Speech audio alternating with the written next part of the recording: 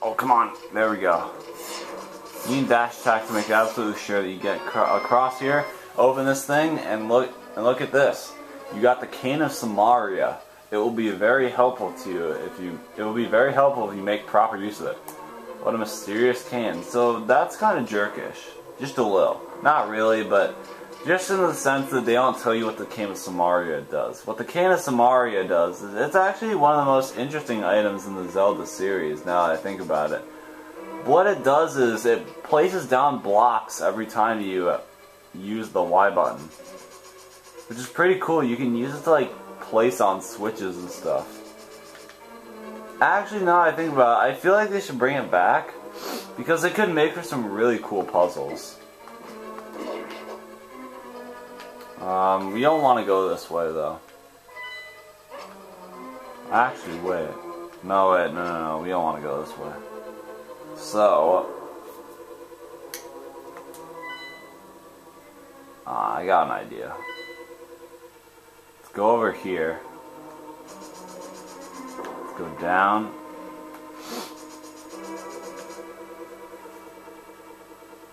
Let's go over here. We'll go up and into this room, and then we can warp back to that area. So I'll show you guys what the Cane of Samaria does in just a second. We're actually gonna need to use it quite soon.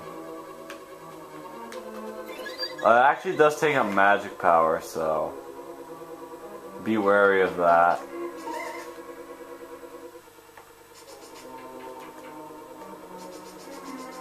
We're gonna go down here. And this is what we needed to hit that switch for. We needed this because it's one of those deals where like you stand on a switch, it's open, but then you step off it and it's not. So what you actually need to do is you need to use the Cane of Samaria. And you need to press Y, and you can push this, you may get like this little block here. You can pick it up, and you can push it. Oh wow, keep triggering it. There we go. Alright, you just want to go over here now. Also, if you use the cane, here, let me show you. You can also, like, disband the cube, and you can make it so that, like, it blasts off in 4 directions, and with, like, fireballs. It'll shoot fireballs in 4 directions, and that'll actually damage enemies. Yep, damages them. So that's pretty cool. You can use it for combative purposes as well. I think you can also throw the cube at enemies, which is kind of cool. Wow, this video's long. So, I actually don't know what's in that room down there. It might be rupees, but I don't know. We don't need rupees though, so yeah. Just gonna keep going. So I'm not sure what we need to hit that for. I think you just go through without any trouble, but it's probably there for a reason, so. Okay, we're going down here.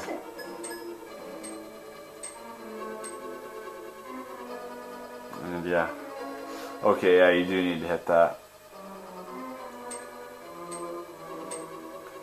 Alright, so let's just use our hook shot. Hit that.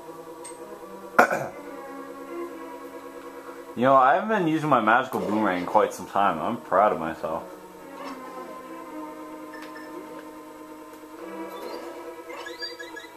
Okay, we need to use it again. Oh, but we have a bombable wall right there.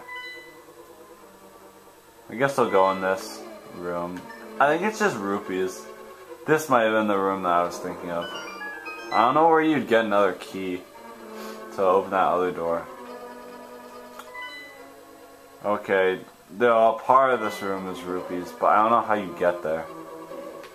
Oh, looks like another, oh crap. I wonder, is that blast long enough? No, it's not. Alright.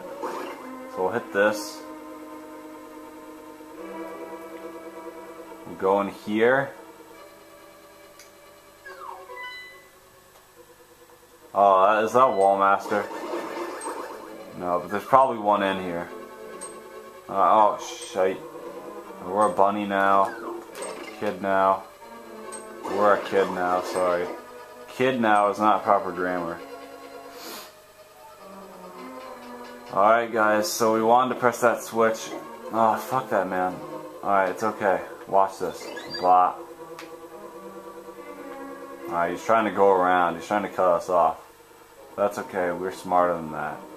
So now what you want to do, unlock the door. And here we go. Alright, we got the boss here. This right here is Vitreous. The boss of Misery Mire. Actually, I don't know why I have my hook shot out. But you don't need it. I was thinking of Argus. Basically, he's gonna send out these, he's going to send, these eyeballs out at you. And whenever he pops his eye out of this gelatinous thing, you just want to get away from him because he'll actually shoot lightning at you. So be cautious of that. He also angles his attacks, kind of. At least it looks like he does.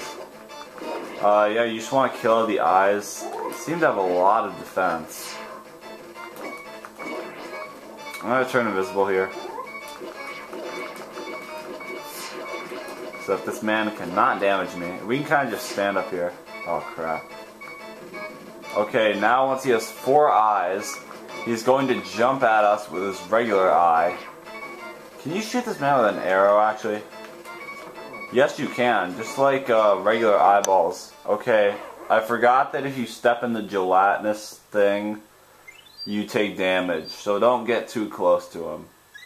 Like, don't go up here. But this isn't that hard of a boss fight, honestly. Just use some dash attacks. He's kind of slow, and yeah, he's already dead, so. And apparently after he's dead, the thing no longer damages you, so that's pretty cool. Alright. There we go. Let's claim our prize.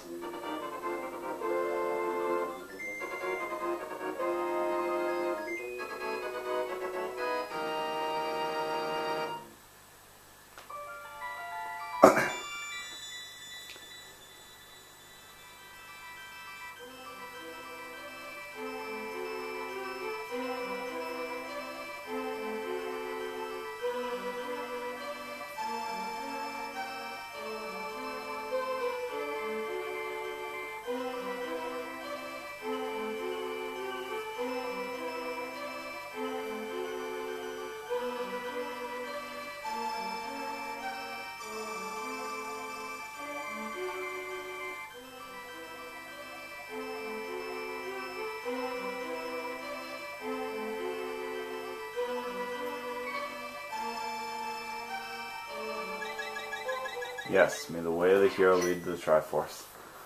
Oh man, you know that feeling when like you think you're about to sneeze but it's not coming out? I'm getting that feeling right now. I used to yawn though. I'm actually recording earlier than usual.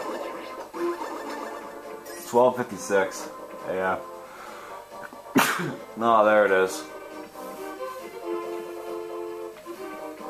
If you guys would say bless you in the comments, or just bless you at all, thank you. It's okay if you don't, I guess. I don't know.